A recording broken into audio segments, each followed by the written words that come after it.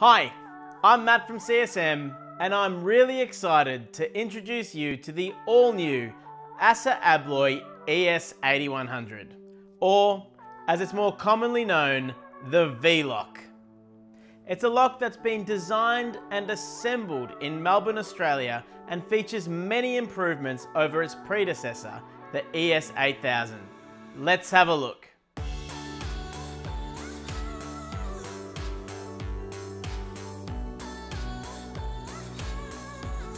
This drop bolt styled electromechanical lock features a high torque motorised bolt that moves into a V-shaped strike plate, pulling the doors into alignment when locked.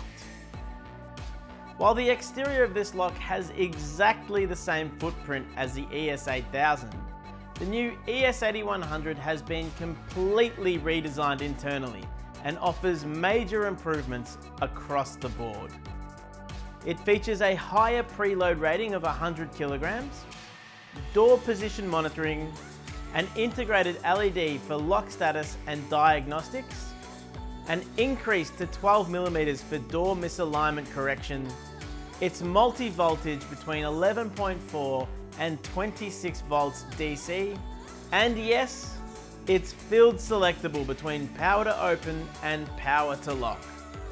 The all-new V LOCK makes installation easier and faster, and instead of having to choose between one of 4 locks, all you need to do now is purchase the ES8100 and configure it when you're doing your installations.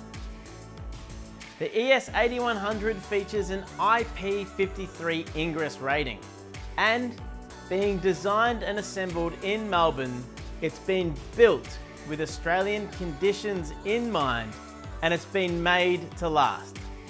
The V LOCK has been durability tested up to 500,000 cycles. The ES8100 V LOCK is the perfect solution for single or double swing hinge doors, doors that are subject to side load, misaligned doors, and glass doors with the optional mounting kit. It can be mounted vertically or horizontally, but it can't be mounted into the floor. That's the all-new ES8100 V LOCK from Assa Abloy. If you want any more information on this product or any other product in the Assa Abloy range, then make sure you reach out to your local CSM security expert or visit your local CSM branch. Make sure you like and follow CSM on social media for more videos like this one and to stay up to date with everything from CSM Security. Thanks for watching.